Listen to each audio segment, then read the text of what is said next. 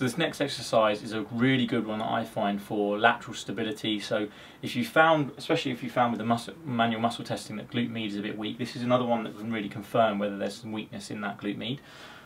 So side planks I love. There's a variation which I tend to do, so if you bring your knee back behind you, okay. Sit.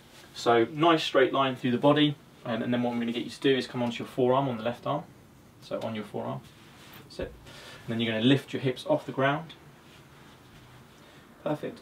And then just holding that position to start with, using this leg to support you. And then if they can, actually lift this leg up towards me and back down again. Same thing again, and relax. Compare that on both sides, so you'd get them to relax down. You can do sort of, I'd say 5 to 6 reps on one side and then change and do the other side.